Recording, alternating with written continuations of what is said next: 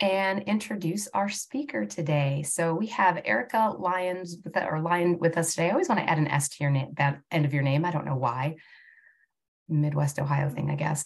Anyways, Erika Lyon here today, OSU Extension Educator from Jefferson and Harrison Counties. She's been with us before and she's given us terrific webinars on fungi, and she's back to do that once again. So thank you so much, Erika.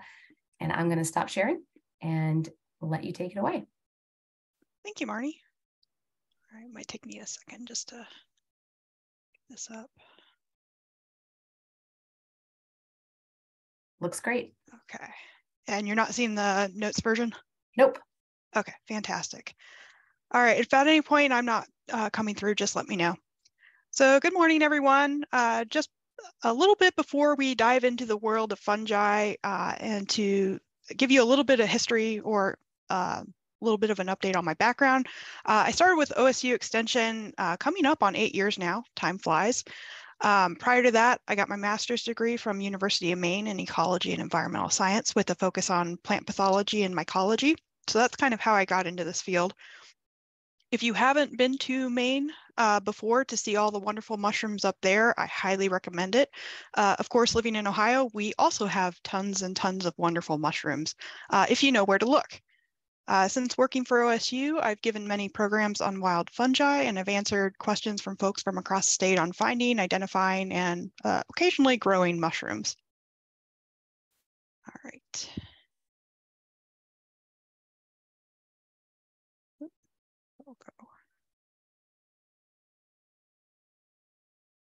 All right, so just a little bit of an overview of today's talk. I'm going to talk specifically about how wood decay fungi affect woodlands. Give a brief overview of what decay is and the fungal roles that will ultimately affect woodland structure and composition. Dive into a little bit on the wood decay categories. Unfortunately, they're not all black and white. There's a lot of gray, and these categories you'll find will exist on a continuum. We'll talk, give a very broad overview of the decay processes and biology. We could talk a whole semester about this stuff, and I'm going to condense it down to a few slides. Then go into the impact on woodland communities, why we should care, and then lastly, how can we manage and utilize that decay process for our woodlands? So what is decay? From a forest management point of view, decay may sound alarming. When the word decay is used, it's often in phrases such as urban decay, moral decay, that have these negative connotations to them. However, when we talk about woodlands, these terms are really all beneficial, detrimental, and everything in between. It's not black and white. Fungi are considered one of the main drivers of decomposition, using their extracellular enzymes to break down compounds and to actively transfer carbon, nutrients, water, and oxygen through their interconnected networks.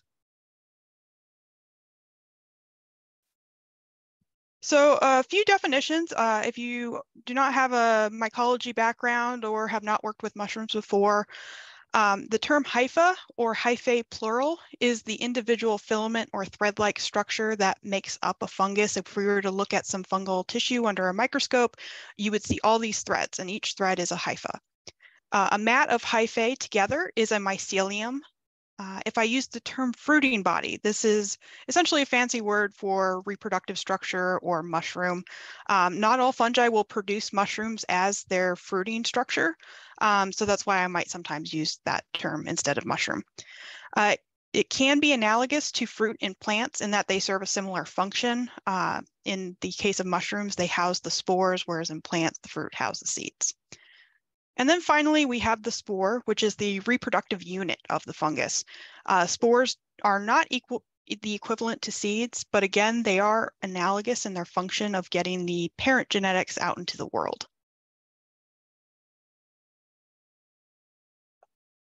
There are 5 main roles that fungi can have in a forest that ultimately help to shape it. The first is pathogens, which are disease-causing organisms. I will use the term saprophytes, which is essentially decomposers. It refers to the role primarily involved in decomposition, taking complex organic compounds and reducing them down to a simpler form. Endophytes are latent fungi found within living plant tissue. They might assist a plant, or they might just be mostly benign. The last group are the mycorrhizal fungi. These fungi form symbiotic associations with plant root systems that often comes at a benefit, or at least so the current thought of most is, to both organisms. Often these fungi provide plants with improved access to water and nutrients such as nitrogen in the soil while receiving extra carbon from that host plant. In addition, fungal fruiting bodies or mushrooms, as well as hyphal mats of mycelium, can provide a food source for some insects and wildlife.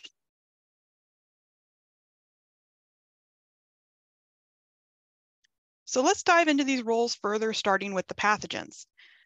With pathogens, growth and development comes at a cost to the host, and that's what ultimately causes disease. Some pathogens will outright kill the host, such as oak wilt, once infected, while others begin rather harmlessly, but they can be triggered by certain environmental conditions or a change in status of the plant. There are some that are considered to be more parasitic in that they are detrimental to the host, but don't necessarily outright kill the host right away. In order for disease to occur, the pathogen has to occur with both the host and the environmental conditions present. This is called the what we call the disease triangle. If you remove one of these legs of the triangle, let's say we remove the environment and we just have the host and the pathogen, disease is not going to occur. Of course, if we remove the host and we just have the pathogen in the environment, disease won't occur.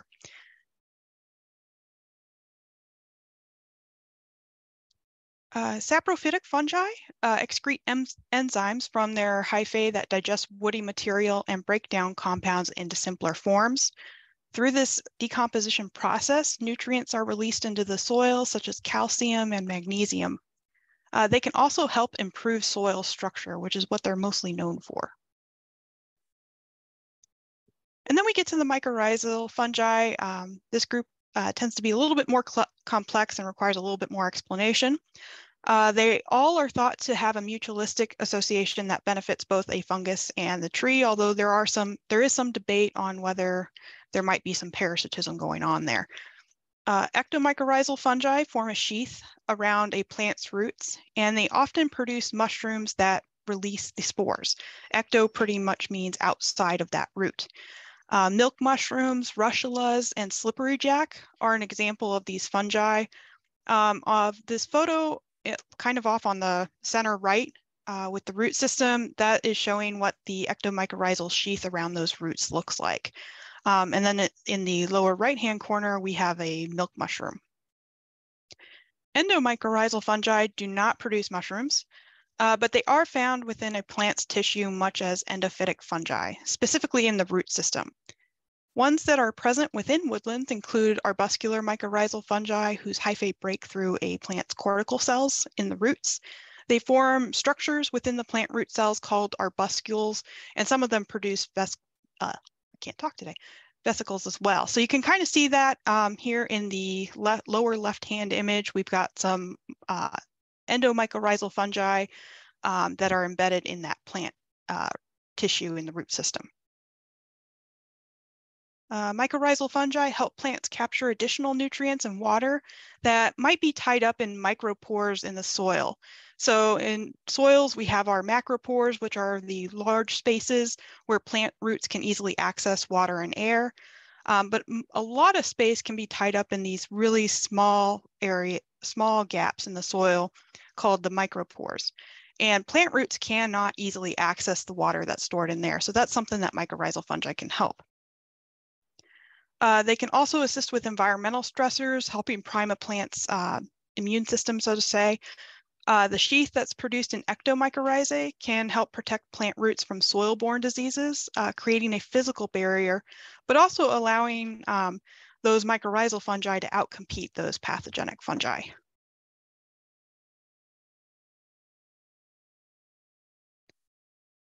So all trees in woodlands are host to endophytic fungi. This is probably the least well-known group. Fungal endophytes live within plant tissue, very similar to mycorrhizal fungi, except they're not just located in the root system. They can be found throughout a plant within their plant cells as well as in between cells, which is what this, I tried to do a general graphic showing this. I'm not sure if I succeeded or not. But essentially they can grow within and between cells. They can be latent until triggered by some inciting factors, or they might just be harmless. There's some that might have a mutualistic relationship. This has often been theorized, with endophytes often assisting trees with both abiotic and biotic stresses, so like drought, disease. They can also compete or antagonize pathogenic microorganisms or improve resistance within the plant itself, very similar to the mycorrhizal fungi, kind of priming that plant's immunity. So the needs of wood decay fungi are basically the same needs as a majority of organisms on Earth. Most fungi require moisture levels above 30% to thrive.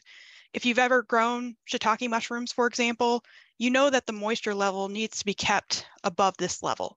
When it starts dropping below, especially below 25%, you're going to start seeing that fungal mycelium die off, or it's going to be easily outcompeted by other microbes.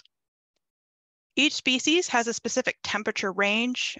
There is no one size fits all. They all have various temperatures at which they thrive. That said, most fungi are considered to be mesophiles. That means their temperature ranges typically fall within 41 degrees Fahrenheit to 95 degrees Fahrenheit for growth to occur. They might have some dormancy stages outside of this range, but that is generally where those fungi will occur. Now, we do have our extremophiles that can go way beyond these ranges, but those are not typically ones we're going to encounter. Most wood decay fungi are aerobic organisms, which means they require oxygen to survive, although they don't necessarily need as much compared to what's already available in the atmosphere. So this is why you'll sometimes see sawmills storing logs in the summertime in ponds, or placing them under sprinklers to prevent fungal problems. It's a little counterintuitive, until those logs can be sawn into lumber. And the reason this works is because the moisture content in the logs is high enough that it limits the amount of oxygen that is ultimately available to that fungus. The substrate the fungus grows on, in this case, when we talk about wood decay, we're talking about wood, provides its food source. This can be nitrogen, carbon, among many other nutrients critical for their biological functions.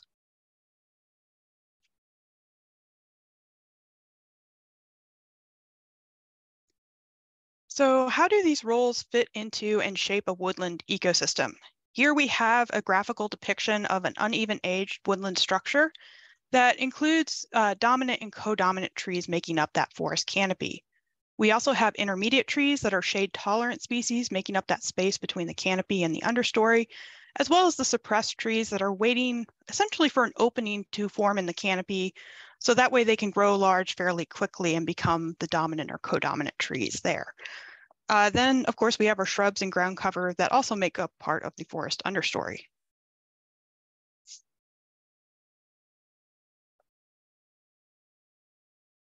So wood decay fungi can act as architects when it comes to woodland structure. If you think of pathogenic fungi as your demolition crew, as a tree ages, it becomes less vigorous, especially once you get past maturity.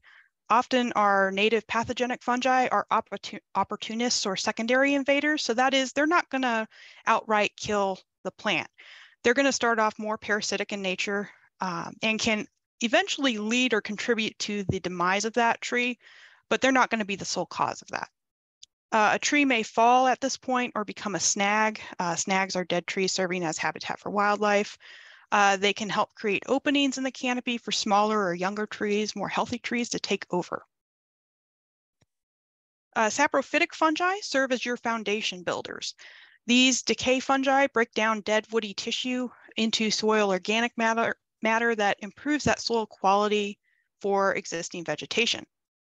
This buildup of organic matter can also improve habitat for seedlings and mycorrhizal fungi as well, which we'll get into here in a little bit, and is important for the next generation of plants to occupy that space. Mycorrhizal fungi essentially can act as the plumbing and the transportation system, carrying water and nutrients from the soil to the plant's roots. And there's even some research that indicates there may also be a signaling function of mycorrhizal fungi that will ultimately connect trees together and so form some sort of rudimentary communication system.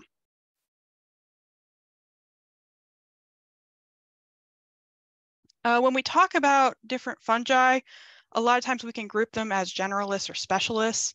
When we say generalist wood decay fungi can grow on a variety of trees, although many species are confined to coniferous or deciduous type wood. They also may fill multiple ecological niches. When we use the word niches, that's essentially the role. So that includes endophyte to pathogen to saprophyte. And these ones, the generalists tend to thrive in those fragmented systems or fragmented habitats that we have a lot of in Ohio.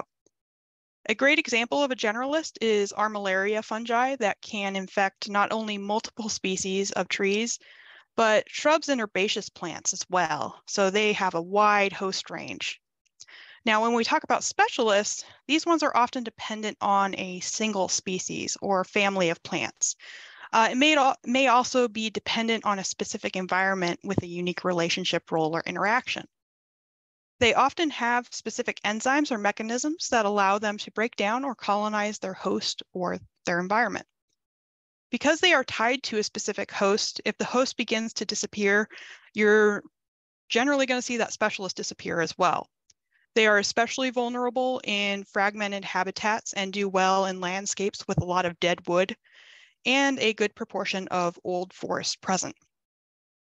This also makes them more vulnerable to extinction, however. A lot of our brown rot fungi, and we'll talk a little bit about what makes a brown rot fungus here in a little bit, but most of these ones are specialists of certain conifer species. That said, we do have a white rot. The first one that comes to mind is weeping conch, which is only found on oak trees. So it's a pretty nasty pathogen of oak trees. But that said, you're generally not going to see it on anything else. All right, so here's where we get into some scientific jargon that's a little hard to avoid. There are two main phyla. Phyla is the group underneath kingdom, when we go kingdom, phylum, and so on. So there are two main phyla or overarching groups that wood decay fungi belong to. There are a few exceptions that occur outside of these two groups, but these are the big ones. The biggest difference between these two groups are characteristics of the structures that house the spores, which we're not really going to get into that today. That's going to get even more into the technical weeds. But there are also general divisions between these two groups in terms of when they appear during these stages of the decay process. So the first group here, which is on the left, is the Ascomycota. These are sometimes referred to as sac fungi, and this is a huge group. Only a few are mushroom forming. This includes a lot of our plant pathogens, also pathogens of animals and parasites of other fungi. These can often occur early in the decay process as latent endophytes, or you might also see them in the late stages of decay as your soft rots, taking over environments that are often humid and nutrient rich, and breaking down the leftovers or leftover cellulose. When we get to the Basidiomycota, these are also known as club fungi. These ones are slower at colonization, and they tend to appear later in the decay process. This group includes many of our fungi belonging to the white and brown rots, and we also have this group producing many of our iconic mushrooms and conchs that one associates with the word fungus. So typically, if I say the word mushroom, most of the time I'm referring to the Basidiomycota. All right, so now we'll dive into the categories of wood decay. Wood decay is essentially decomposition of structural components of wood by microorganisms, primarily by enzymatic activity by fungi. The following slides, we will go through the general categories, including white rot, brown rot, and sap rot. But it is important to keep in mind that while I'm talking about general categories, these rots really occur on a spectrum. You're going to see that some fungi have characteristics of multiple categories, and they don't just fit neatly into one specific category. So our first one is the white rots. White rots belong to the Basidiomycota and are often characterized by spongy, soft, or stringy rot of wood. These white rots break down cellulose, hemicellulose, and lignin, or essentially pretty much all the components of wood. They are more frequently found in deciduous trees, but can also be found in conifers as well. You have oxidation and lignin loss that result in a yellowish or whitish coloration, from which that name is derived. They can be found in living, dying, and dead trees, and they can produce spalted wood with patterns of discoloration that may be sought after in the industry. Some of these species of white rots go through selective delignification. So while you still have all the components being decayed, that's the cellulose, hemicellulose, and lignin, the rates of breakdown will vary. So typically you're going to see your lignin and hemicelluloses decayed early on, leaving behind your enriched cellulose. So when you see mottled looking rot and white pocket rots, that's what's going on here. There is a lot of interest in using these fungi in the industry because many uses of wood involve removing lignin, so like biopulping, for example. These are just a few examples of white rots that you might encounter as you walk through the woods. Probably the most common one is going to be the turkey tail or Termetes versicolor. We also have the violet tooth polypore, which this year just went through a scientific name change. It used to be Tricaptum biform. Now it's this much harder to say scientific name, which I still need practice on saying. We also have our split gill mushroom or Schizophyllum commune, which is one of the most common species of fungi found around the world. You will pretty much find them in every country except maybe not Antarctica. And then we also have tree oysters or Pleurotus austriatus. This is a common mushroom used in gourmet mushroom production, but it is a type of white rot.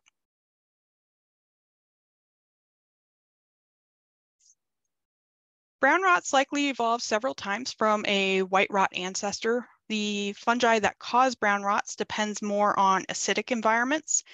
There are no fibrous texture existing because that cellulose is broken up early on.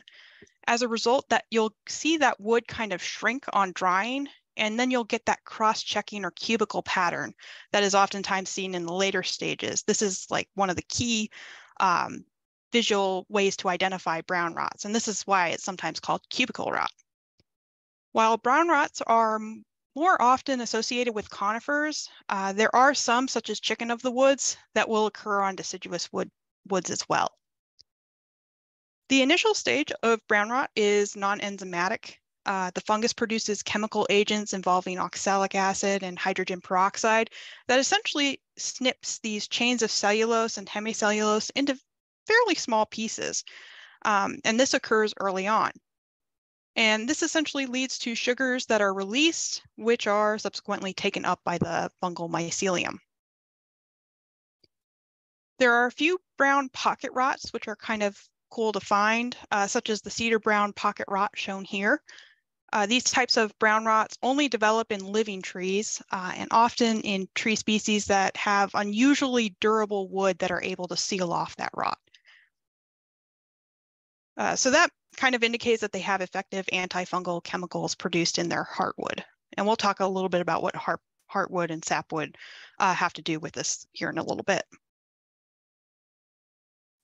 So some brown rot examples, your sulfur shelf or chicken of the woods, dry rots, which are a lot of times associated with brown rot found in structures that can be problematic. Conifer mazegill is another example, as is the birch polypore.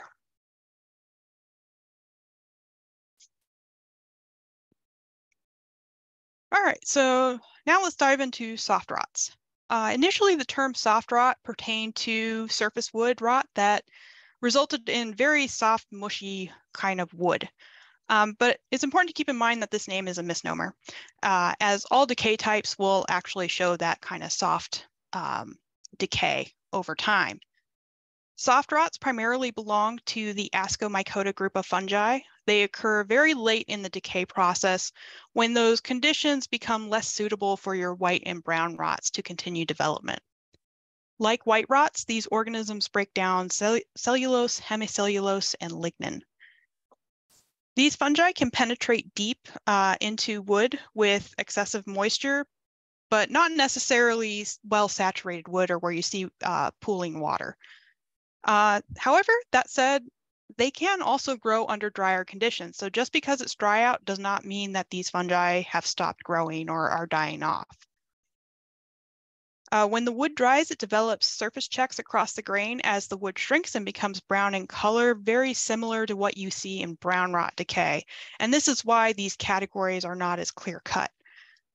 Some may cause wood to even appear bleached in appearance, similar to white rots. So an example of a soft rot fungus is the fungus Ustelina, which produces a root and butt rot in a lot of European beech trees in landscape settings. This fungus can also be found on American beech, sugar maple, red maple, and Norway maple. That said, sometimes you'll find them on less common hosts, such as oak, linden, hackberry, apple, and many other hardwoods. So this one is kind of more of a generalist, but it does have a preference among wood species. All right, so you also hear of positions of decay being used as categories. So we'll dive into each of these. Top rot, we're not going to get into too much. It's essentially decay that happens at the top of the tree. But a lot of times what we see with our wood decay fungi is stem and trunk rots, butt rots, and root rots. But first off, let's start talking about sap rots and heart rots. Plants will have a defense response to the invasion of pathogens or rot fungi. Keep in mind, rots may occur within the sapwood or in the heartwood, and each of these sections have very different strategies for defense. Heartwood is essentially your dead wood. It has no active resistance to these pathogens or to these wood decay fungi. Instead, you have antimicrobial chemicals that are deposited in the heartwood as it forms by some certain dying cells within that wood. This creates a space that is fairly inhospitable to most fungi, not all. Species vary greatly in their heartwood resistance as well. So for example, cedars have very high resistance, such as, I messed that up. Your ones that have low resistance are going to be aspen and birch. That said, certain fungi have adapted to grow in the heartwood where there is less competition, and these fungi cause heart rot. Sapwood surrounds the heartwood and has active plant resistance to sap rot invaders. When the plant detects an intruder or when wounding occurs in this area, a defense response is initiated within the plant. The cells within the plant will form a reaction zone, which can lead to discoloration in the wood and ultimately creates unfavorable conditions for any invaders. The plant then compartmentalizes around that infected area by creating that reaction zone. The area just beyond the reaction zone is your transition zone, where in some plants you have phenolic compounds and dry zones that are produced to further protect that healthy sapwood. That said, this sounds like a lot of defense here, and it does provide quite a bit of security for the plant. However, there are some fungi that have adapted and they're able to detoxify that sapwood to further expand, and that's when you start getting your sap rot fungi. However, sapwood in non-living logs is more susceptible to wood decay than heartwood, so it's generally more vulnerable at that stage after that tree is already dead, rather than when the tree is alive.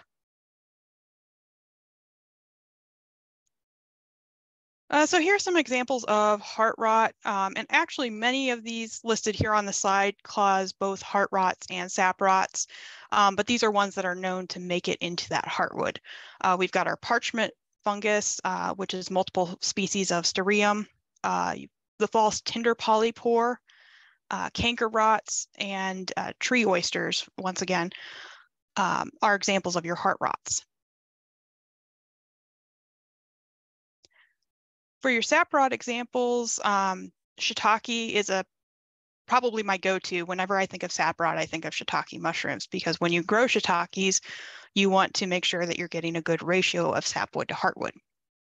We also have the veiled polypore in this group.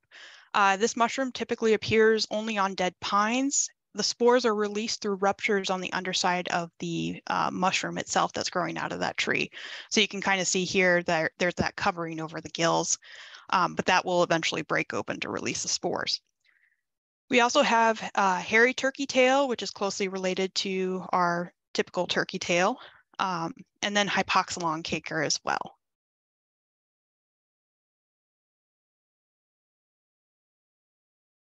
All right, so your root, butt, and trunk rots. This is oftentimes referring to decay in the root system of the tree that might expand further upward. It progresses into the crown and further into the trunk. And a lot of times, while it's these fungi are attacking the roots, your symptoms will oftentimes appear in the canopy. You'll see wilting leaves, generally thinning canopy. You might see some flagging going on. And that can be an indicator of something going on deep underground. A lot of times decay in the basal portion of a trunk where trees make contact with the soil is oftentimes referred to as your butt or trunk rots. And these ones will move oftentimes into the heartwood, or they will move further upward as well. The problem with a lot of your butt rots is because of where they're located at, they're affecting that structural integrity of that wood close to the base of the tree. So that's really going to impact the structural integrity of that tree. So some examples of root and butt rots. Weeping conch is probably one of the most notorious butt rots that's out there. I mentioned earlier that weeping conch is a bit of a specialist. It primarily focuses on oak trees that are greater than 100 years old. A lot of times when you see weeping conch, the fruiting body will grow around vegetation surrounding that tree. So someone brought me a sample one time where it had grown around a piece of bed straw. That was kind of interesting. But this one, when you see it on your oak tree, you're probably going to want to call someone or remove that tree yourself, because it's going to come down on its own, especially if it's near a house or a structure or a path. That's going to pose a safety risk, and that tree should probably be removed right away. Artist bracket is also in this group. So Ganoderma species are common examples of your root and butt rots, primarily your butt rots. Hen of the woods, one of mushroom hunters' favorite finds out in the woods, is a type of butt rot that you will encounter, as is lion's mane.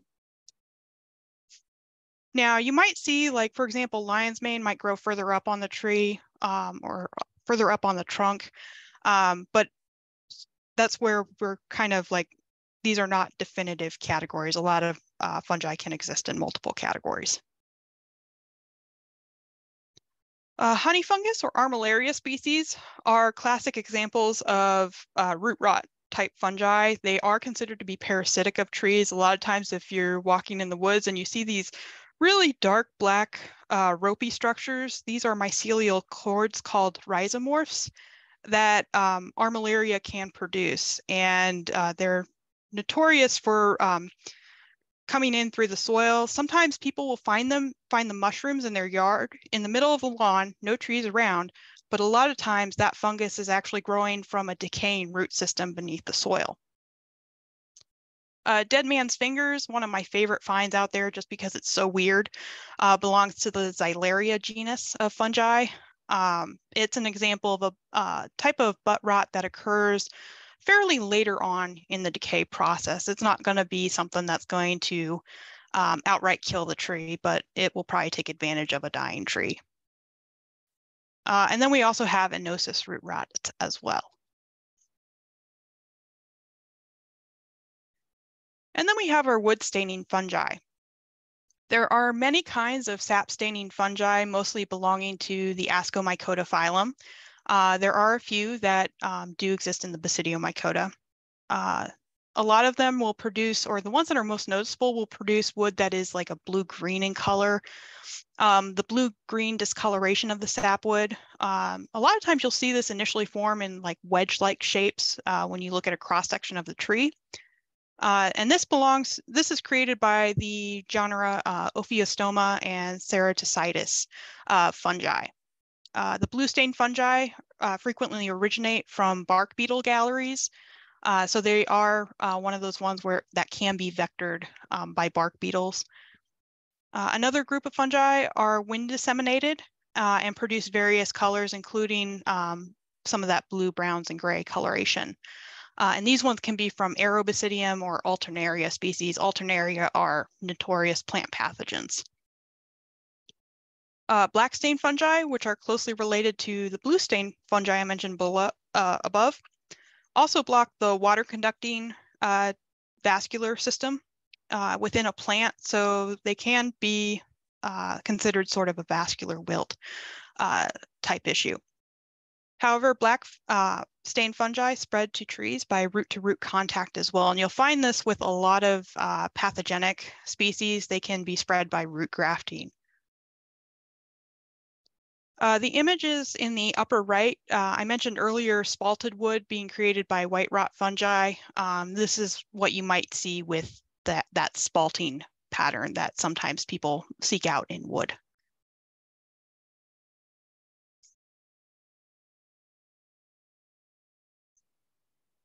Cankers. So cankers are often grouped with decay fungi, but they technically have their own characteristics. Like other pathogenic fungi, they can enter through wounds in the trunk or in branches. They are often known to form localized lesions that have a variety of appearances, as you can see here. They might be roughened, sunken, or discolored. And these signs and symptoms are often limited to the sapwood. So you can see that in the lower left-hand image here. We've got a black rot canker that has completely decayed the sapwood on the left side. In the middle here, we have Phomopsis canker on hawthorn.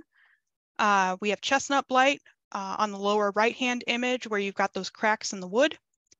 And then Nectria canker is the top photo there that produces more of these pustule-like growths. What's interesting is development of cankers is oftentimes favored by understocking woodlots. So that might, if you're having a lot of canker issues, you might want to check the stalking density of your woodlot. Oftentimes, infected trees are usually younger, which kind of differentiates this group from wood rot fungi. Wood rot fungi often go after more mature trees. So cankers go after trees less than 25 years old. You might see them in older trees, but if older trees have remained canker-free when they were younger, they typically are more resistant to canker issues as they mature. This differs from many wood decay fungal species that I mentioned earlier. Another example not shown here, hypoxylon canker, is associated with infecting aspen between the ages of 15 and 40 years old. If you have a pure stand of aspen trees and you're starting to find a few that have cankers, it's very difficult to control. So it's best to convert that stand to another species or start diversifying that stand. All right, so I mentioned we're going to do a really broad dive into the biology and processes of decay. We're not going to spend too much time on this, but it's still important to understand the basics of. So when we think about decay, we have to understand wood chemistry. A key component of the decay process is the food source. This is often species dependent since different wood decay fungi have different needs or are obligate to certain hosts. The big differences between the white and the brown rots is what sugars and polymers they require. So in general, and this is on average, this is not specifically related to all wood, but on average, wood contains about 45% cellulose, 25% hemicellulose, and 25% lignin. The ranges for each component here is actually much wider, but these are just averages. Decay is erratic. What you will oftentimes see is the wood around the wound will initially discolor, indicating that the plant has initiated chemical changes. This is before development of wood decay, as it is the plant's response to seal off that wound immediately. There are also already microbes on the surface of that wood that serves as a type of barrier, either to inhibit growth and development of wood decay fungi or to compete for resources with them. It's important to note that discolor wood early on does not necessarily mean compromised strength or integrity in that tree.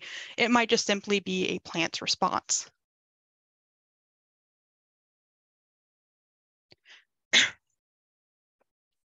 Tree species will dictate which microorganisms survive.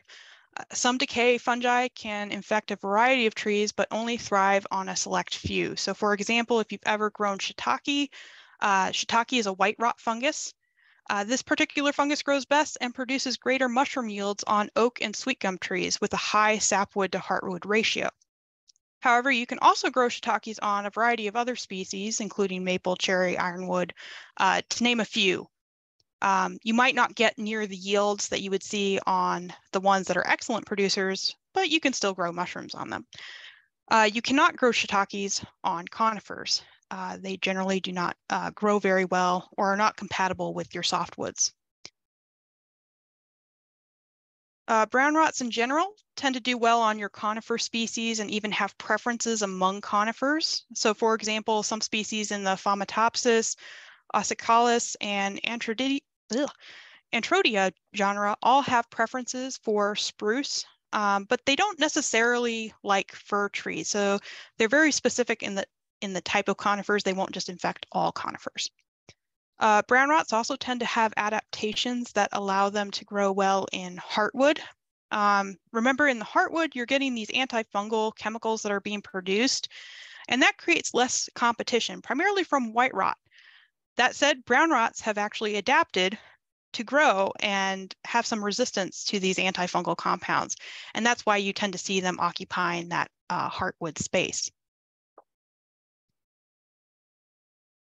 Of the wood rot fungi infecting conifers, 23% are brown rot fungi. So compare that to brown rots making up only 7% of wood decay fungi in deciduous tree species. So they're primarily associated with conifers, but in each group of trees, you're typically going to see your white rots occur. White rots are far more diverse in both types, but once again, brown rots are more associated with conifers than deciduous.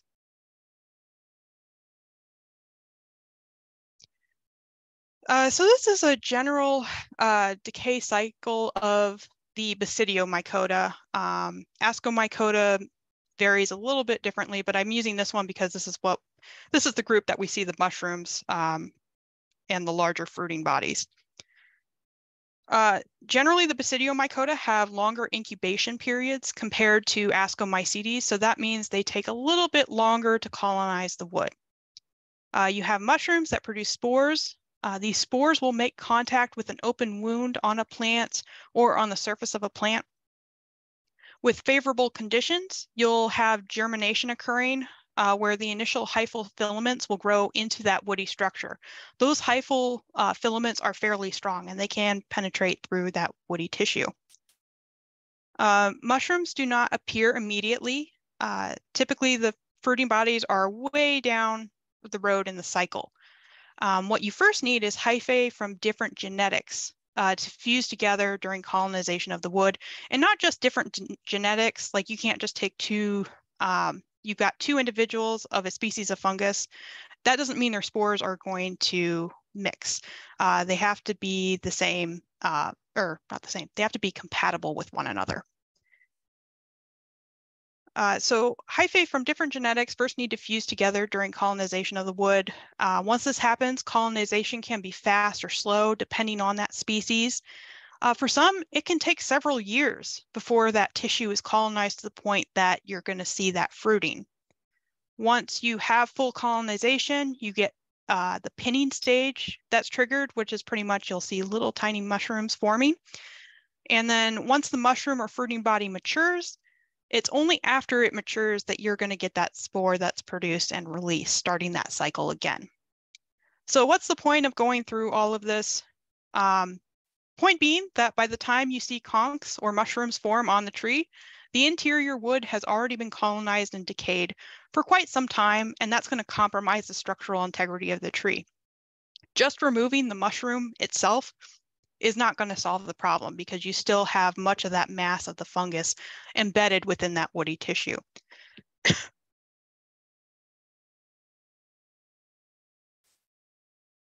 So the decay process occurs on a continuum with different microbial communities present at each step. So if you've heard of the term ecological succession, that's pretty much the transition of transition of the composition of communities over time. So we a lot of times see this happen large scale in woodlands. For example, if you have a disturbance, you have an open area or field that's eventually going to get colonized by your shrubby species and early stage succession species, and then later on down towards the end, you're going to get your mature woodlands. So something similar like this happens on the microbial scale. Competition for space, food, water leads to changes in the microbial makeup of decay. A lot of times you'll see the strongest competitor occupying the largest volume of wood, which influences the rates of decay, even the types of decay and downstream succession. You might see overall decomposition changing that environment through succession. Species also interact with one another through antagonism. So that is, they compete with one another. Sometimes they'll produce these compounds to reduce the growth of their competitor. Sometimes they will outright parasitize other microbes. There are quite a few cases of different fungi that parasitize other fungi, including wood decay fungi. And then some have a mutualistic relationship where they might work together. Let's say one fungus is good at breaking down one compound and the other is good at breaking down the other. So that would be an example of mutualism. So in the early stages of decay, I mentioned you have your latent fungi, or primarily these are the endophytes that live in living tissues. So your tissues that they're primarily found in are going to be the cambium just underneath the bark and the sapwood. When you get a drop in moisture, that will trigger these fungi to start growing fast and expanding their networks, as they don't really have much time until more competitive species take over. This group includes a lot of your primary saprophytes that invest in rapid growth. They're not very good at competing. Once you start getting those other fungi in there, they're going to easily outcompete these ones. As quickly as they become dominant, they just as quickly disappear once those labile carbohydrates are exhausted, so those carbohydrates that are easily accessed. During this stage, we also have our xylariaceous ascomycetes. These ones will form these dense hyphal mats surrounding colonies as a form of protection. And these mats are highly resistant to competitors, where once formed, they can actually persist throughout that decay process. So they're not just limited to that early stage, but they will begin formation early on in the decay process. You might have some xylariaceous fungi that have characteristics of soft rot, but these ones can break down lignin similar to white rot. So that's where those categories kind of break down. Early stages also include some latent white and brown rot fungi. So they're present, but they're not really active, and they're not actively decomposing that woody tissue just yet. That is for the next stage. So in the intermediate stage, you have your white and brown rots that dominate. They're oftentimes brought in by airborne spores, insect vectors, beetles especially, that form galleries. You might also have mycelial cords from the soil. So example being the Armillaria species that produces thick cords. This group is highly competitive, producing compounds to inhibit the growth of other species, and they grow very, very fast. They take some time to get established, but that rate of growth happens pretty quickly, so they can outcompete each other. Eventually, these replace the primary colonizers because I mentioned before, they're not very good at competition. During this stage, you'll notice that the wood density substantially decreases due to the strong decay abilities of your white and brown rots. So after that wood has decayed for some time, and this is probably fairly late in the process, a lot of times you'll notice that the tree has already fallen, it's well rotted on the ground. At this late stage, the wood becomes a very humid and nutrient-rich environment. Some of the white and brown rots may persist, but you'll also see some soft rots, such as trichoderma or glyocladium, take over. Soft rots continue to decay, remaining cellulose left behind by the white rot fungi. So there's still a little bit left, but the conditions are just not conducive for those white rot fungi to continue taking up those compounds. So the soft rots kind of take over. What's very interesting about the late stage is that you will see a dramatic increase in the abundance of mycorrhizal fungi. And they can actually come to dominate this stage. This is a symbiotic organism, as I mentioned earlier, that is critical for important biotic interactions in the deadwood. They can help with the development of nurse logs to support tree seedlings or tree seedling regeneration. However, the ability of mycorrhizal fungi to actually decay wood is still unclear. There's still some studies that are trying to clarify this relationship, but for the most part, we don't know if mycorrhizal fungi can truly be considered wood decay fungi. All right, so how do these groupings and these processes impact our forest communities? So as you can see here, we have a whole list of organisms, starting with bacteria. White rots are highly adaptable and can utilize a variety of carbon sources, leading to beneficial associations with bacteria, particularly the nitrogen-fixing bacteria. This is due to the high availability of carbohydrates in white rotted wood, which serves as an excellent food source for those nitrogen-fixing bacteria.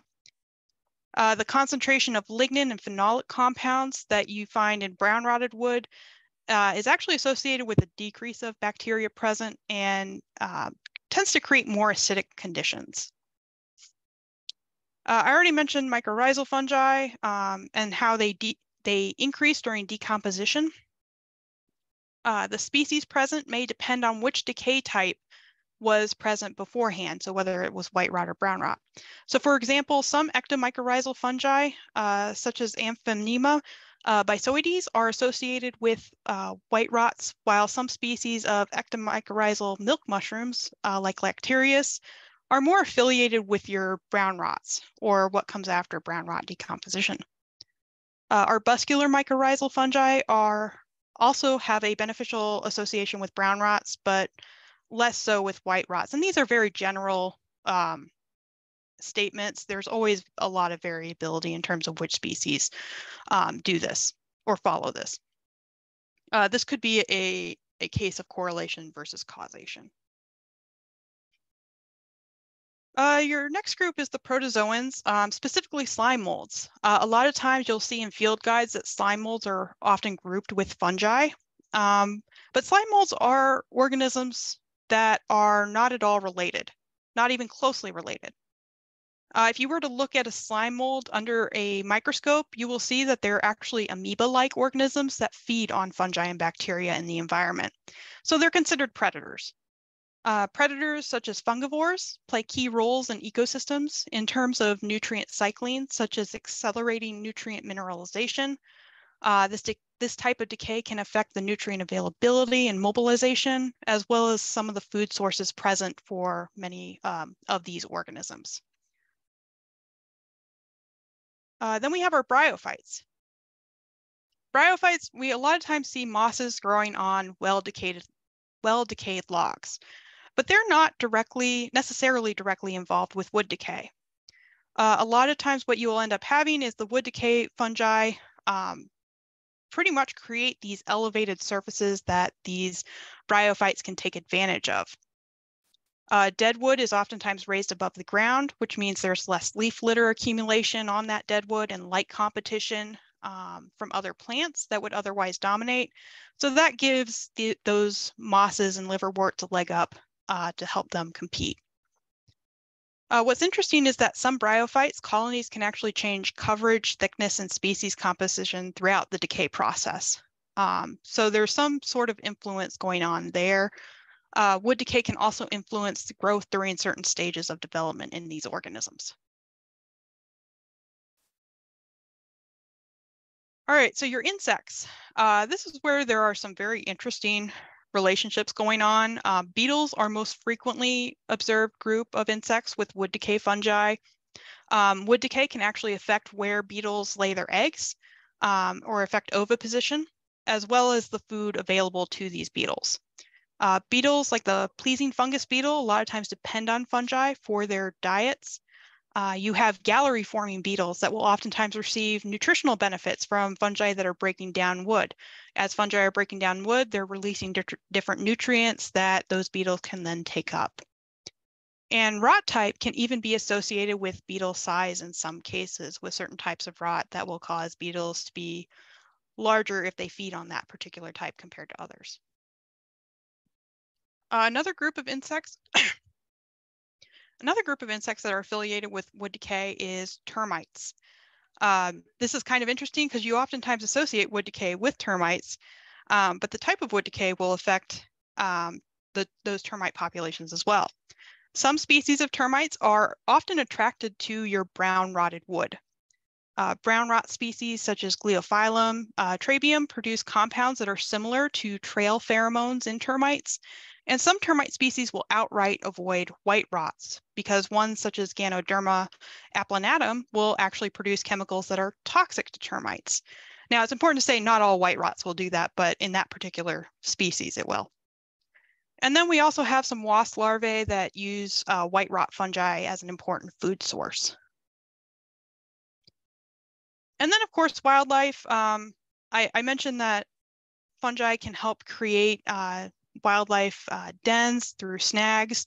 It gives nesting habitat as well as foraging sites, although really there's not a whole lot of data in this area. One group of organisms one group of wildlife species that we know does have an association are woodpeckers. They're known to excavate wood that has been softened by decay. Another group that loves them, possums. They just love mushrooms and will use fungi as a food source frequently, as do many other animals.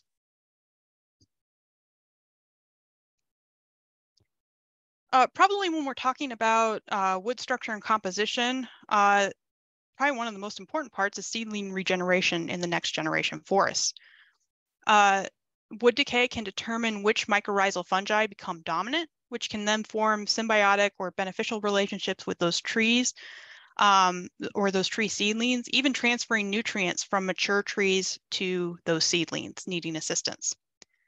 Some bryophytes may also support seedlings, liverworts that depend on acidic environments created by wood decay fungi, particularly brown rots, will produce those thin mats that are important for survival of spruce seedlings. Wood decay can affect the amounts of nutrients present overall, like armillaria fungi have oftentimes been found to have more calcium and potassium levels relative to other fungi in the area. And then Postia fungi will release iron and aluminum. In one study, white rots were found in general to create higher levels of calcium, potassium, and magnesium in naturally decayed pine logs, whereas brown rots were associated more with those nitrites. And what this essentially means is that dead wood can be a hot spot for tree generation. So why do we care about this process? It's a lot going on. We're working with these highly complex systems. So what do they affect that we actually care about? One being carbon sequestration. Carbon has been a major topic of conversation of late. Woodlands are often thought of as carbon sinks, taking in more carbon than releasing. This is a balancing act, though. The decay process generally moves nutrients and carbon through hyphal networks, and disturbance of soils with these networks in them can actually release carbon, turning a site into a source of carbon rather than a sink. However, a lot is not really known about forests in the US and to what degree the decomposition process influences that carbon cycle. The U.S. Forest Service has recently started a long-term experiment looking at the role of wood decomposition in forest carbon cycles to help address these questions around carbon sequestration. If you want to look into this experiment a little more, it's the FACE wood decomposition experiment.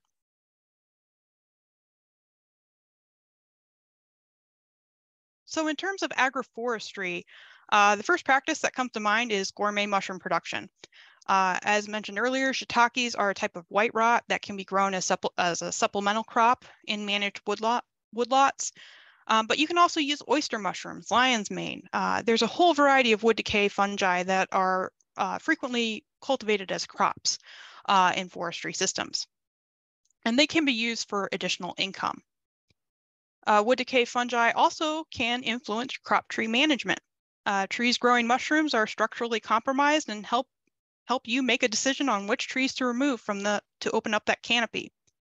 Because remember, these trees that are producing those fruiting bodies are structurally not sound, and if they come down, they could damage your healthy crop trees that you want to keep around. You can completely remove these trees from a woodlot or leave them there. Keep in mind that while infected trees that are felled and left behind are less likely to spread decay fungi to other trees compared to infected trees left standing, the risk is still greater than completely removing those trees altogether. It ultimately comes down to what your management goals are. If wildlife habitat is more important, the benefits may outweigh the risks of leaving that decayed tree alone and just letting it sit at the bottom of the in the forest understory.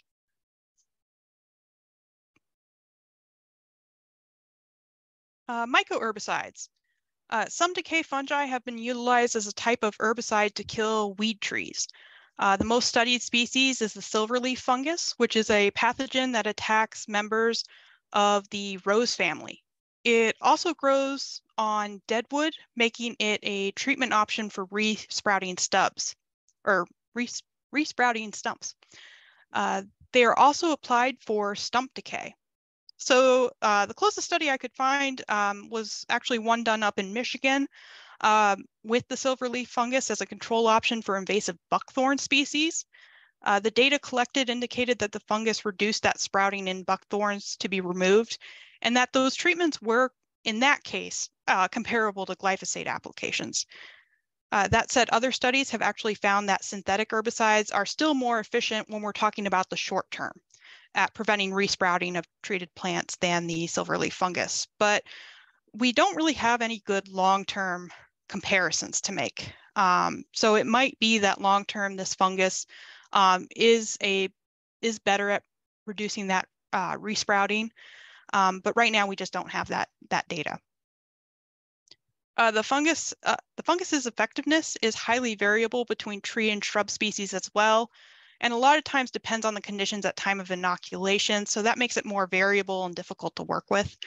Also, if you have an orchard nearby or you love your apple trees, you might not want to be growing this fungus or applying this fungus nearby because it is considered to be a pathogen of apple trees since they belong to that rose family.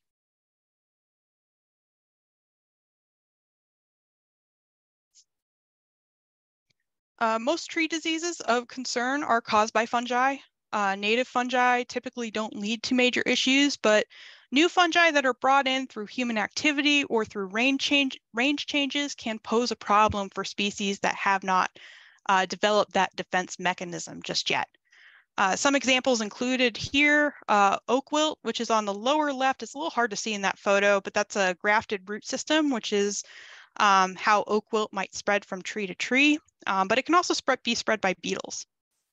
This fungus is highly destructive to oaks. It plugs up the vascular networks, transporting water in the plant, interfering with that water uptake, and leading to those wilt symptoms. In the middle here, we have an American elm tree that was killed by Dutch elm disease. This fungus is Ophiostoma, is an invasive fungus in North America and is primarily spread by bark beetles. Very similar to oak wilt, the fungus plugs up the water, moving the vascular system. It can also move through root grafts, and this allows that fungus to move quickly through that tree. And that's why it's so destructive. The diffuse canker of chestnut blight is shown here on the right. American chestnuts once dominated North American forests, but have now been decimated. The species is now considered functionally extinct thanks to the fungus that causes chestnut blight, Cryptonectria parasitica. The fungus causing chestnut blight was brought in from East Asia sometime prior to 1920, with some estimates going as far back as even 1876. It was primarily spread via animal vectors and windborne spores, which infect and kill that cambium tissue producing those cankers. So it's more of a canker rot than a wood decay rot, but it's still within that wood decay spectrum. In the cases of these fungi, they have wiped out entire reproductive populations of their host in many areas, and that affects your composition of your woodlands. We've seen this across Ohio as well as across North America. And just as a side note on deforestation events, deforestation often leads to infections by wood decay fungi. You have a lot of damaged trees, a lot of wounding in the wood. That's going to allow wood decay fungi to take off. You also have storms and bark beetle mass mortality that can create openings in a woodland canopy. And these openings create more air circulation and reduced humidity. That leads to these areas to being slightly warmer than what they would have been had they still had a full canopy. And it's actually been hypothesized that these warmer, drier conditions tend to favor your brown rots more so than your white rots. So in these photos here, we've got some examples of some deforestation events. We've got a dead ash left behind by emerald ash borer. And then on the right is tornado damage that went through a woodlot there. All right, and the last couple of slides, we'll talk a little bit about management. How can you utilize the wood decay process for your woods? There are many implications for even age stands with wood decay. A lot of times we talk about when we're talking about forestry management, we want those uneven stands with diverse numbers of trees at different ages. Those are preferred over even-aged woods to reduce the likelihood of losing an entire woodlot. It's common sense that older trees past that maturity point are the greatest hazard for wood decay. The younger trees tend to be less vulnerable due to their ability to heal wounds very quickly, and those trees that are slowly infected and not caught early may be a threat to those healthy trees in the area.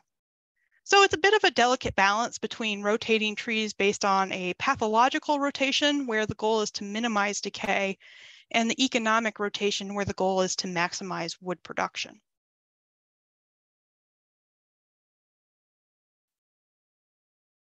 So some preventative measures you can take if wood decay is of concern.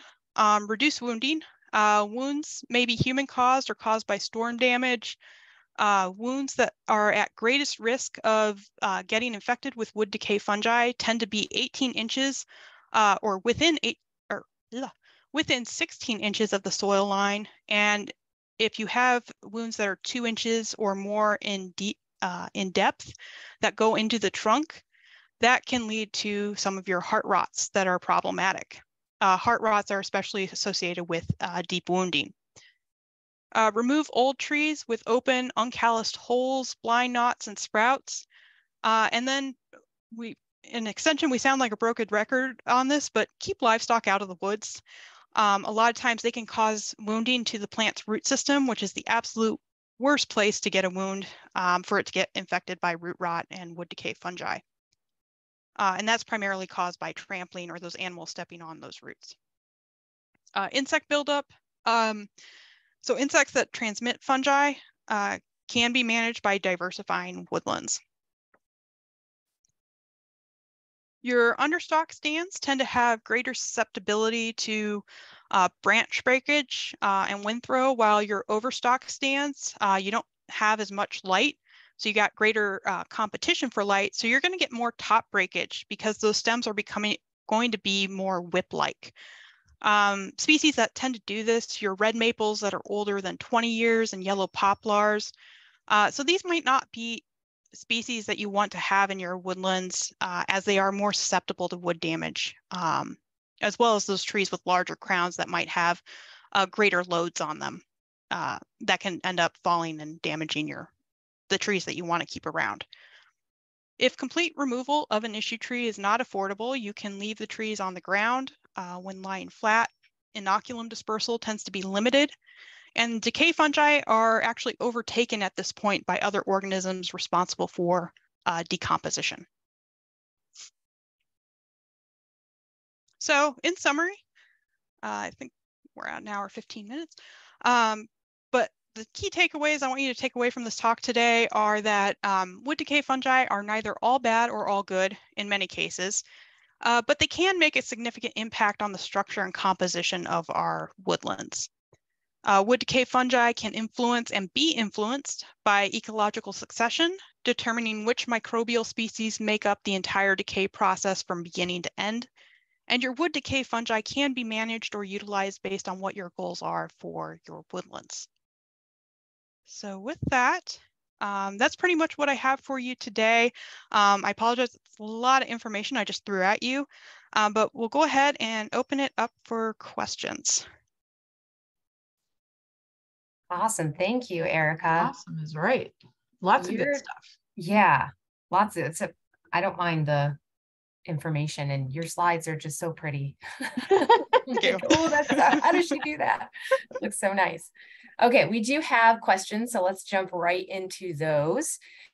First one is from Bob, and he is asking, is there any benefit when planting hardwood trees from dipping plant roots into a mycorrhizal solution? If so, are there specific products to use?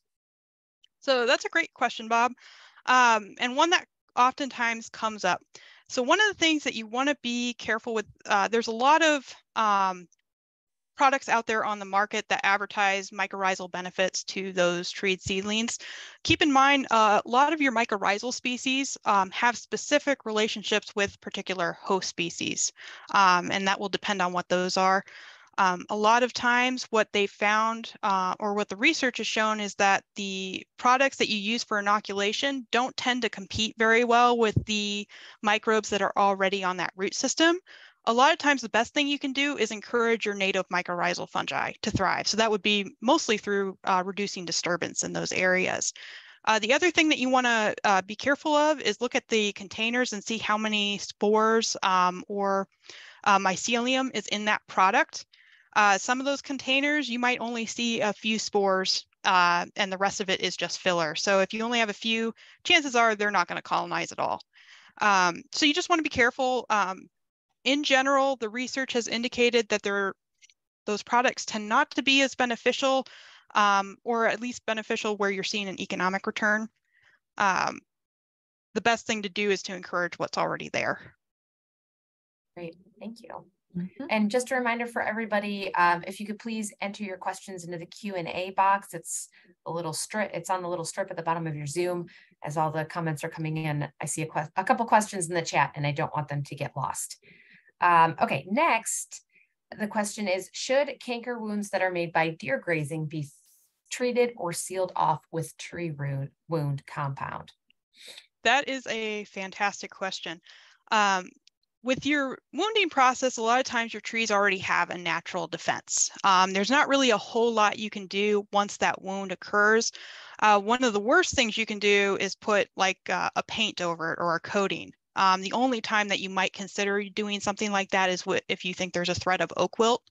But for everything else, just leave that wound exposed to air. That tree hopefully will be able to seal it off if it's healthy enough. A lot of times what we see problems with wounding is it depends on how deep that wound is. And then if that tree is already not in good health, and in those cases, it should probably be removed. But yeah, one of the best things you can do is just let it go, let the tree heal on its own. If it's healing on its own, now one thing you can do if it's like branches that are damaged, you can go back and properly prune those branches so they can seal off correctly, where you get that callus that appears all the way around that wound tissue. Rick is asking, does juglin produced by black walnut trees fight off fungi? You know, that's a good question. And that I don't know off the top of my head, but I will take a look into that. I would think not, because usually juglone fights off competitive plants, not and you still have walnuts that have, I have walnuts that have nectaria canker. That's why I was listening when you were doing the nectaria canker. I have walnuts that have nectaria canker all over the place. So at least in that scenario, it didn't help anything. Yeah, and a lot of times I think it might be like there are certain fungi that have adapted where they have been able to work around a plant's defense system. So it might, like, I'm not sure if there are certain fungi that it does work against, but yeah, it sounds like nectaria is not one of them. No, it's not. I can verify that. Deborah's asking, are you aware of treatment options for honey mushrooms to save a tree? Or is it too late once the fruiting bodies have been seen over several years? So yeah, with honey mushrooms, they a lot of woodland owners have difficulty with this one because they're a good generalist and they can take over a lot of trees. But much like other fungi, if they've been fruiting for several years, that tree's probably been infected for quite some time and its wood tissue is probably well colonized. That said, those armillaria species are more parasitic. So it doesn't necessarily mean that tree has to come down right away. If safety is a concern, I would definitely contact an arborist to assess that situation. But it could be like the fungus is considered to be a weak parasite or a weak pathogen. So that tree may still have a few more years. I would look at the canopy, how much canopy is left. Are you seeing any thinning out or dieback?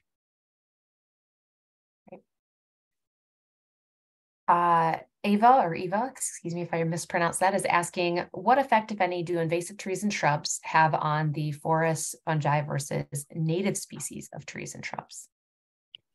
That is a great question and one that I don't believe is well researched. There's actually been a question of invasive fungi and how they interact with our native fungi, and that golden oyster might potentially be considered to be an invasive fungus, but there's not a whole lot of data out there just yet to make that call. And with plants,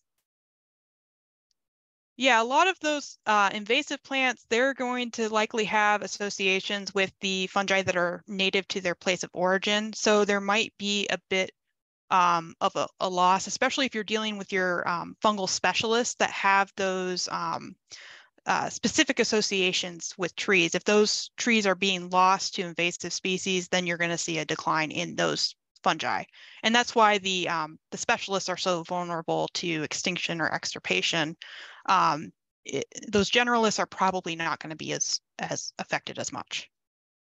But that's a great question. So Erika, since so many of our non-native invasive plants have leaf litter that produces such great changes in the soil chemistry, changes pH, changes other things, puts a lot of allelopathic chemicals in there, that to me seems like that's like a whole system that would have to reorient itself if that's what we're dealing with, right? Yeah, absolutely. Especially if you have those pH changes where the soil is becoming more neutral or basic over time, that's not going to support your brown rot species, which subsequently affects your mycorrhizal colonization, which species do well on that.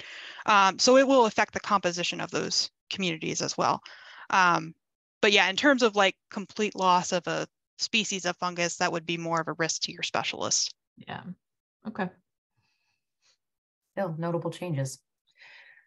Judith is asking, just trying to understand in the home landscape, when you see any trees growing mushrooms, is it wise then to make a plan to take out that tree? It's probably wise to start a plan. The other thing too, you would probably want to identify what fungus is in that tree, and see if you want to replace that tree with something else, make sure it's not going to get infected from the tree that's showing symptoms. A lot of it will depend on the structural integrity of that tree, and that's where you would need someone with their to come out and inspect the tree for safety. But in general, if your tree has a full canopy, you might have a little bit more time left, but it is time to start that transition plan to take that tree out. Next question, can specialist fungi be reintroduced into ecosystems? Yeah, as long as the conditions are there and the host is there. Going back to, I mean, we talk about the disease triangle, but really that applies to a lot of our fungal species. We need the host plant present, we need the environmental conditions present, and we need that species present to inoculate. So if let's say they were extirpated from that area, but through replanting and conditions have been made similar to when that species thrived there, you could potentially reintroduce it. Now, there's still going to be an issue with competition. It probably won't have the leg up that it had before in terms of competing with other species that are there. But in those cases, you can give it a try. Barbara's asking, I heard people are stripping lichens and fungi off of trees thinking it is spotted lanternfly eggs. How can we better educate folks to avoid damaging a tree's bark layers? That is a good question. Yeah, scraping off lichen is going to cause some wounding that could potentially open that tree up for wood decay fungi or pathogenic fungi to invade. So a lot of it is just, at least the questions that I sometimes get at the office is, are these lichen bad for the tree or are they pathogenic? Lichen are just chilling out on the surface. I think it would be a matter of getting some samples of lichen to show folks, and then using an example like we have, I think every extension office now has like the 3D printed egg masses or the cards, and just show them the difference between those. Because typically your lichen, they're going to be more full, they're going to have more a foliage look to them in some cases, or they might have these branching like structures that those spotted lanternfly egg masses are not going to have. And it gets a little bit easier as we go later on in the season and those egg masses start to lose that waxy coat and you get those strips of eggs that don't really look at all like lichen, or at least to me, they don't. But yeah, it definitely needs some more education there, and that's a fantastic point. Laura's asking, can nail holes in trees cause wounds that get infected by fungi? For example, some people drive nails into trees to label them. Yes, they can. So it's much as with anytime you're creating an opening in that wood, probably a nail hole could be considered similar to like a beetle gallery. You could get a spore in there that just happens to be compatible with that tree species that then takes off. That said, that tree is going to have some defenses against that. So nails, if they're getting into the heartwood, you do have some antifungal compounds that will at least limit your sap rots. But if you have one that is adapted to be a heart rot, that's when that would be of major concern because they have evolved around that. Many of your sap rots in living trees, they can essentially cut off those areas and compartmentalize them in that reaction zone. That said, you want to limit wounding as much as possible. So generally, hammering nails into trees is not recommended if you want to keep that tree around for a long time. Would leaving snags up on an suburban lot increase the risk of fungal damage to nearby trees? A lot of it would depend on the type of tree. Generally, by the time you have a snag, you're in the late stages of wood decay, and those species don't tend to do well competing with the already living communities of endophytes that are already on that living tree. So there is a bit of a reduced risk with competition, but then again, you have species like ones that cause oak wilt or chestnut blight. Sometimes those can be airborne. And in those cases, if you have a susceptible tree, then it would be of concern. But for the most part, those snags, I would say probably the biggest risk in an urban area is just making sure it's not going to fall on someone or a house or a structure. Mm-hmm. Laura's asking, when the temperature drops, do fungi die or go dormant? Good question. It depends on the fungus, but for the most part, they go dormant. A lot of fungi have developed structures. Didn't really get into the terminology too much, but some will develop sclerotia, which are these hardened black structures that they can overwinter in, and they can actually survive some really hostile environments as that dormant stage. And then once temperatures start to rise again, then that fungus will start to grow, produce fruiting bodies that will then infect the plants around it. So they do have some adaptations. That said, if you have like exposed mycelium, so if you're into growing gourmet mushrooms, they always say don't throw like pink oyster spawn into the fridge because that will kill it. Pink oyster is a tropical species, so a lot of it depends on what type of fungus you're working with. But for the most part, our native fungi here do have some sort of adaptation for our typical Ohio winters, as well as summers. Do you recommend adding mycorrhizal fungi when planting trees in urban soils? You know, that's a great question. I would say urban soils, you probably have less competition. And that is one of the areas where I think there is some studies out there that have shown if you have an area that's devoid of mycorrhizal fungi, that's where inoculations might do the best or benefit the most. That said, I would still check the product that you order and make sure like there's more than like 3 spores per container, and that you're following those product labels. But even so, you could probably try inoculating with soil brought in from like maybe a woodland area and use that for inoculating, since those fungi would be native to that area as well. Sticking to that kind of topic, are mycorrhizal fungi present in all woodlands and suburban yards, or are there reasons they are not present? So yeah, they're for the most part, mycorrhizal fungi have had a long history of co-evolving with plants. I think it's like 80 to 90% of tree species have those associations with those fungi. There are some plants like those belonging to the Brassica group that do not support mycorrhizal fungi at all. And then also, if you're applying a lot of fertilizer, let's say you have a homeowner who's applied phosphorus fertilizer every single year and your phosphorus levels are off the chart, those plants are not going to have a need for those mycorrhizal fungi, so those fungi are likely going to die off. So you won't have that relationship in those areas. Now, is it going to completely sterilize the soil? That's really hard to do. So there's probably still going to be a few there, but there are certain situations that can drastically reduce those mycorrhizal populations. And what about herbicides? Can they kill them?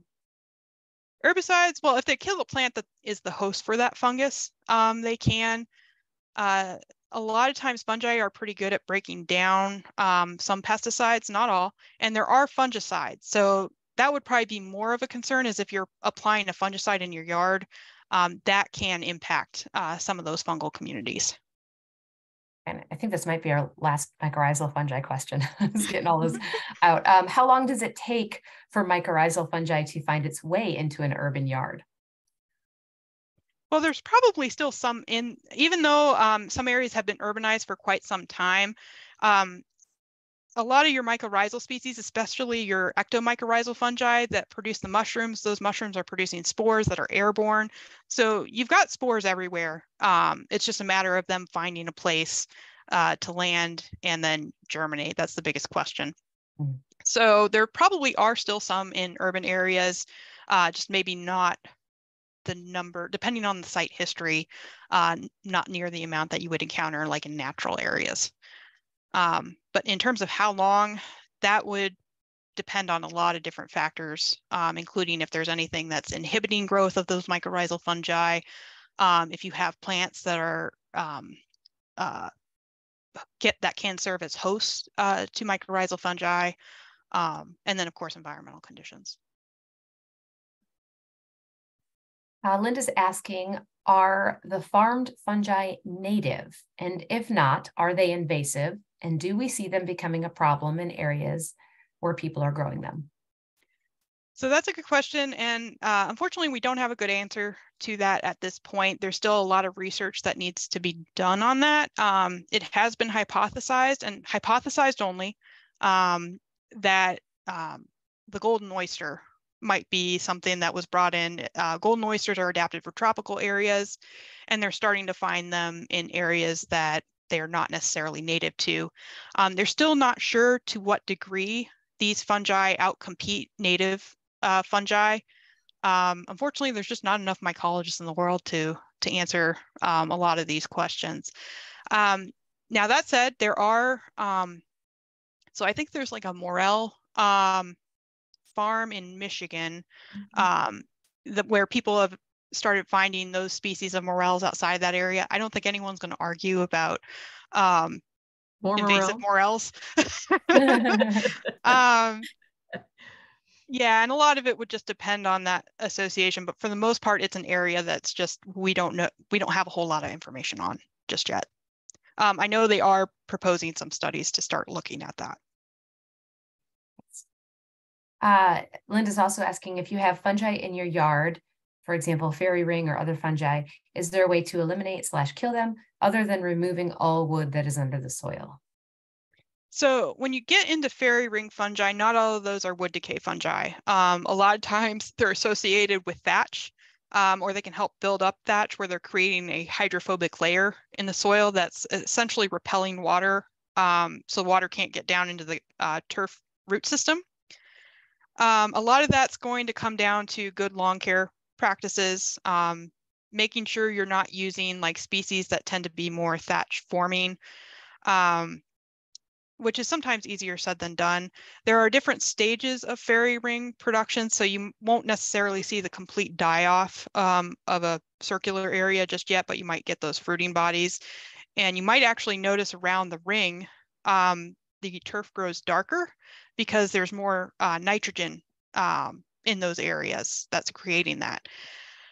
In terms of removal, I'm not aware of any fungicides that you can apply to get rid of those. And they can, once they form, they can be fairly difficult. That said, I've seen a lot of fairy rings that just disappear on their own over time. They get out competed by what's already there. You can try aerating to help, and that's probably one of the best things you can do to allow water to infiltrate down into that soil and help that grass get through that. But that's a good question.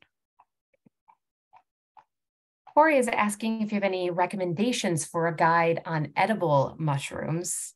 There's been some fake ones posted on Amazon, and obviously that's not something you want to mess around with. Yeah, always be careful of now we're seeing more and more AI generated books, and there is a concern. So we actually just had a presentation at a library last month where we were having that discussion, and someone had mentioned make sure you're purchasing books from a reliable publisher. That should be the first thing that you should look for. Is this publisher well known? Have they produced a lot of good books in the past? In terms of good guides, a lot of the guides I know of, they won't outright recommend whether or not a species is edible, but I do like for identifying mushrooms, I think it's Mushrooms of Northeast North America by George Barron, has some pretty good photos in it. There is one by Audubon that makes you go through the dichotomous keys a little bit more rather than relying on photos. I like mushroomexpert.com, which is Mike Okuo is the creator of that website, and I believe he's written several field guides. He will not recommend edibility, but he has some fantastic dichotomous keys that you can work through to get a more accurate identification. Now that said, with edible species, I won't outright recommend edible species because everyone reacts to them differently, even if they are considered edible. So for example, I can't eat morels because they make me really sick. It sucks. Horrible. And I really like morels. So yeah, everyone's going to react differently. So just because a mushroom is labeled as edible, you want to make sure if you're going to try it for the first time, start small. Generally speaking, your oysters, your morels, your hen of the woods, chicken of the woods are your go-tos for edible species. Just make sure you're 100% sure in your identification of those before eating them. Anything that's not one of the common edible species, especially if you're a novice in the area, I would not recommend starting with like some weird ones because with certain fungi, it's very hard to tell species apart. And there are some that are closely related. Some are considered to be, well, this one might be edible, but then they have one that's deadly if you eat it. So just use caution when you're searching for edible species. But yeah, like those authors, George Barron, Michael Kuo, are pretty good. Mushrooms Demystified. It's an older field guide, so some of the names are out of date, but that's another good one. But it won't necessarily recommend edible species. A lot of them won't venture into Yeah. the edible just because. I hardly blame them. Yeah, it's risky. And a lot of that you gain by experience. I would say if that's something you're interested in, go out with someone who's a knowledgeable forager, who has done this numerous times. That's the best way to identify them. But keep in mind, even if you have a lot of experience with foraging, all it takes is one mistake to put you in the hospital. So just be careful. And I'm like you with chicken of the woods. I love morels and can eat tons of them, but chicken of the woods, I can just do a little bit before I have some reaction. So yeah, it's definitely by person. Well, for me. Oh, go ahead. No, go ahead. I was just going to say, like, chicken of the woods for me is not like, I don't know if it's because its alternative name is sulfur shelf, and it just put that name sulfur in my brain. So now when I eat it, it tastes like sulfur. So I'm not a big fan of that one. But that said, I know a bunch of people who like that one because it does taste like chicken. Yeah. It's a biggie. Yeah, it is tasty. And I'm not a mushroom enthusiast, but I do like that one. We have a maple question. If you're tapping maples in the spring, should you fill these holes with something to prevent fungi from getting in after you remove the tap? That's a good question. I would just let the tree seal it off as best it can on its own. Don't try sealing off any other wounds unless you have a risk of oak wilt in the area. Other than that, the best thing you can do is just limit the number of wounds that you're putting in the tree as best as possible. But yeah, with maple production, you can't really do that. So trees have a pretty good defense against a lot of different fungi. The issue comes when they start going into decline or if they weren't planted right. So building up those cultural or making sure you're using the right cultural practices to begin with and reducing any other kind of wounding to those trees, you'll get greater longevity out of those trees. Most of the time by the next season, you'll have a hard time finding that tap hole because they have calloused over, because that's part of pattern tapping, right? So you have to find last year's tap hole so you know where to go 6 inches down and 3 inches over for the next one. And I can't tell you how many times I spend more time looking for that last tap hole than I do drilling the new one. So I think it would be easy to find, but it's not easy, and the trees are pretty good at taking care. Now, what I will say is what you just said, Erika, is that if in a year that hasn't completely calloused over, that's kind of an indication that the tree is probably not doing as well as you would like it to be. So it's a tree to keep an eye on if you're looking at production. Good stuff. Stephen says that he has a very old maple. Does fungus cause the burls? Like you're talking about, like kind of like the gall-like structures that can be on the trunk? I would assume. He doesn't say. Okay. Yeah, some of those can be caused by fungi. They can also be caused by a variety of other issues. It's hard to say without actually taking a look at where that issue is. As far as I know, like specific species to maple that would cause those type of galls, I'm not as familiar with those. Stephen has another question about beech trees. So he has over 50. They're very old, estimating 200 to 250 years old. And he's noticed that almost every one of them have the form of a drinking straw where the heartwood is entirely void. He said he's lost 4 of these very mature trees in the past 4 years. And in his lifetime around his property, he doesn't remember a beech that did have its internal heartwood. So he's wondering what's going on. Is it a particular brown rot or something that's different? Yeah, there's quite a few fungi that will form heart rot in beeches. If these trees were all planted at the same time, and they're all getting to that point of maturity at the same time, they might all be just like having a similar fungus that's attacking them. But a lot of that would just depend on like what fruiting bodies you're seeing being produced to accurately identify what's going on there. But yeah, beech, there's quite a few fungi out there that do cause heart rot. Someone is asking, do armillaria honey mushrooms actually bioluminesce? That's a good question. So when we talk about bioluminescence in fungi, you have to manage your expectations. For example, jack-o'-lantern mushrooms, they're probably the most well-known at bioluminescence, but you have to stare at them for a really long time to actually see the glow. You're not going to be able to like look out in the woods and, oh, it glows. And I think armillaria is similar. Like if it does produce a luminescence, it would probably be very faint that you might not necessarily be able to detect with your with the naked eye. Interesting. Becky is asking if you can explain smooth patch disease, and is this harmful to our trees?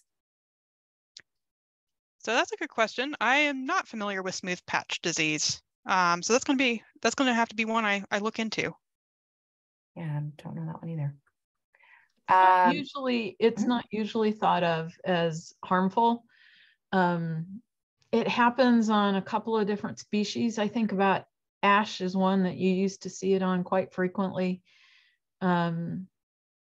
I always thought it more of like a lichen issue, right? You know, it's on the outside of the tree that creates the smooth patch, but nothing's really going on inside the tree, at least not to my knowledge. So that's kind of my limited access to the smooth patch disease question.